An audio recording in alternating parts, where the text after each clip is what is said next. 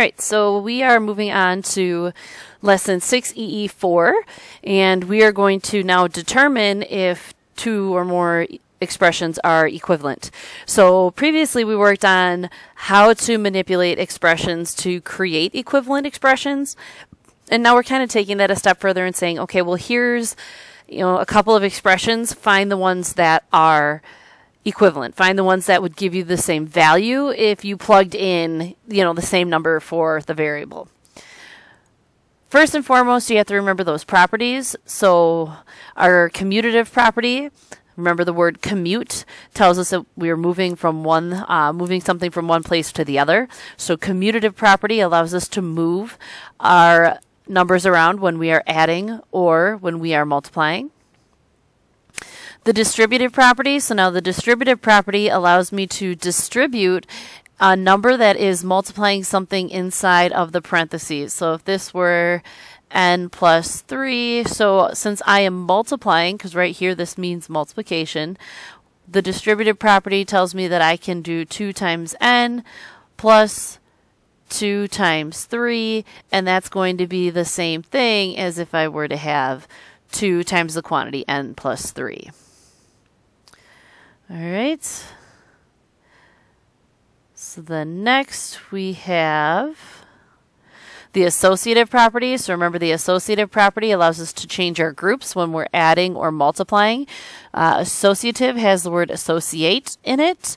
So it's like saying 1 plus 2 plus 3. If we're putting 1 plus 2 in a group, that's going to give us the same thing as if we were to put 2 plus 3 in a group. Okay, so next word, or next property, is the identity property of multiplication. So this is a key fact here. So when it's multiplication, we know that that identity property, that number, is 1. So any number times 1 is going to stay the same. It's going to keep its identity. Now, it's important to note that there's a difference between multiplication and addition, because in the addition property, if I were to do 4 plus 1, that's going to give me 5. That does not keep the identity. 4 plus 0 is what's going to allow me to keep the identity of the 4. So the identity property of addition is what allows me to keep the identity the same. And then again, combining like terms. Keeping in mind, like terms, they have to have the same variable and the same exponent. So now what that means is if I have 4x plus 3x squared plus 2x, 4x and 2x are like terms, and I can combine them, I can add them, but I cannot add them to the 3x squared because it is not a like term. All right, so taking a look at these three expressions, the best way to go about doing this is looking at your most simplistic expression and working your way towards that expression. So in this case, it's going to be this one right here in the green, our 8 plus 12x.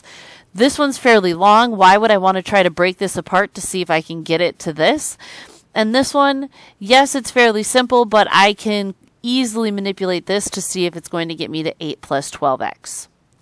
All right, so let's start with the simple one first. We have 4 times the quantity 3x plus 2. I know the distributive property allows me to distribute that multiplication to be 4 times 3x plus 4 times 2. When I do that multiplication, I have 4 times 3 is 12, so 12x, plus 4 times 2 is 8. Now, when you're multiplying or dividing, you can multiply and divide unlike terms. So multiply and divide, really we're going to go with any terms just for simplicity here. And then add and subtract have to be like terms. Okay, so for when we're starting out, this is really the general rule of thumb that you're going to go by. So here I have 12x plus 8. It doesn't look exactly like this one, but you have to remember the commutative property tells me that since I'm adding, I can change the order. So this is the same thing as 8 plus 12x, which is the same as up here. So I know that right now, and I'm going to make myself a little list, my equivalent expressions are 8 plus 12x, so this one, and 4 times 3x plus 12. All right, let's try this next one. So first I'm going to use the distributive property to get rid of my parentheses. So I'm going to distribute the half to 6 and to 8. Now I know a lot of times we get scared because with fractions we tend to freak out, but this would just be half times 6x plus half times 8 minus 2. Now remember, when you're taking half times a number, you're literally just asking, what's half of that number? So here I have 3x plus, well, half of 6 is 3, so 3x, plus half of 8 is 4 minus 2. I can combine 3x and 3x, and I can combine 4 and 2. I'm combining the x's using addition, so this would be 6x, plus this would be combined using subtraction. 4 minus 2 is 2. So here I cannot go any further, and I notice that this is nowhere near what I have up here. So since this expression, 3x plus 1/2 times the quantity 6x plus 8 minus 2, since this one is not equivalent to 8 plus 12x, then it also cannot be equivalent to 4 times 3x plus 2. Simply put, since pink is not equivalent to green, then pink cannot be equivalent to blue because of the fact that blue and green are equivalent. Okay. So this one is not equivalent to anything. Sorry. All right, so let's try the next one. If you want to go ahead and try this next one on your own and come back and take a look at your work, you're more than welcome to. Otherwise, we are going to work through it. So now here, I don't have anything really in its most simplest form because even though these two are shorter, they still have to be distributed. So I'm going to distribute those first, and then I'm going to decide which ones are equivalent. Okay, so then here I'm just going to make a little list down at the bottom of which ones are equivalent. And I guess too I could circle them at the end, but you never know. Maybe, you know, purple and blue are going to be equivalent to one another, and then so are yellow and green. You never know. Sometimes you have to make two lists because these two could be equivalent and then these two. Sometimes none of them will be equivalent. You just never know what's going to happen. So here, it looks like these two are the same, but what we have to notice is this has an n on the outside of it. So let's see how that impacts what we get. So here I have 17 times n plus 17 times 1. That's going to give me 17n plus 17. But then now here, not only am I distributing the 17, but I'm also distributing another n. So this would be 17n times n plus 17n times 1. So n times n is actually n squared. So 17n squared plus, well, the identity property here tells me that this is just going to stay as 17n. So notice these two expressions actually aren't equivalent to one another, even though they look like their setup is fairly the same. All right, so let's go ahead and pop over to blue here. First and foremost, we always want to break those parentheses. So let's go ahead and distribute out that 4.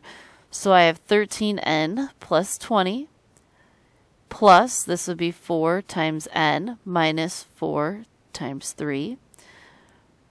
It's going to work to 13n plus 20 plus 4n minus 12. So let's see what we can combine here. I've got 13n and 4n. Both have n's with no exponents or an exponent of 1. And then I have 20 and I have 12. Now, so you can kind of see a little bit better how this is working. I can switch these two because of the fact that it's addition right there. So I can make this 13n plus 4n plus 20 minus 12. So now I can see that these two can combine to make 17n. And then here I'm going to do 20 minus 12, and 20 minus 12 is 8. Right, so in this case, that's not going to work out for us. All right. So far 17n plus 8. Right now, I don't have any expressions that are equivalent to one another. Last but not least, let's go ahead and try out the pinky purple. So I have 2n plus 3/4 times 16n plus 3/4 times 28 minus 11 plus 3n. All right, so 2n plus, well, when we do 3/4 of 16, I can think of this a couple of ways. If I have 16, so 1, 2, 3, 4, 5, 6, 7, 8, 9, 10, 11, 12, 13, 14, 15, 16. 3/4 of 16 is going to be 12. Or I can come down here and work out the math and do 3/4. And I can multiply it by 16. And I can do, so 3 times 16, so 3 times 16, 3 times 6 is 18, carry the 1. 1 times 3 is 3, plus 1 is 4, all over 4, and I still would get 12. Or, even if I wanted to, I could use cross cancellation, so 3/4 times 16 over 1, both of these are divisible by 4. Equals 12 over 1, which still gives me 12. Any way you think about it, it's going to work out. If you're not really great with your fractions just yet, don't use this. Go ahead and use your multiplication of fractions off to the side. So this will become 12n plus, all right, let's do that again with the 3/4 times 28. And I'm going to use cross cancellation here. 4 divided by 4 is 1. 28 divided by 4 is 7. And here I would get 21 over 1. So I get 21 minus 11 plus 3n. All right, well, I know I can combine these two. So I have 14n plus, and I can combine these two because these are like terms. They don't have any variables. So 21 minus 11 gives me 10 plus 3n. I know that I can still combine these two, so I have 17n plus 10. Well, look at that. I got super close on each one of these, but still none of them gave me an equivalent expression. So in this case, I have none that are equivalent to one another, and that's okay. I just have to make sure that I followed the correct steps and I followed the math to get to the correct answer.